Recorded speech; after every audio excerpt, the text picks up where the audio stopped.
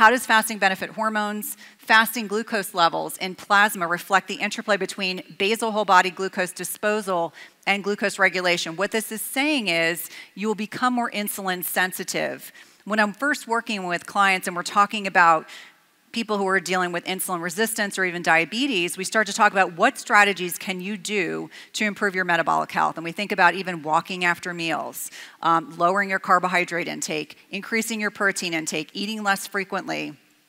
There was a large cross-sectional study with 118 individuals that the prevalence of impaired fasting glucose was higher in men than women.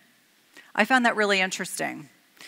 There was a cohort of 8,000 Swedish men and women evaluated for insulin, and prevalence of impaired fasting glucose and diabetes was twofold higher in men compared to women. So now we're kind of weaving in these statistics about differences between men and women. And based on large cross-sectional trials, men might be more prone to insulin resistance than women. I again found this surprising. Higher glucose uptake in female skeletal muscle, which means more insulin sensitivity. We want to think about muscles as an organ of longevity. You want to maintain muscle mass as you get older, can also help with this insulin sensitivity.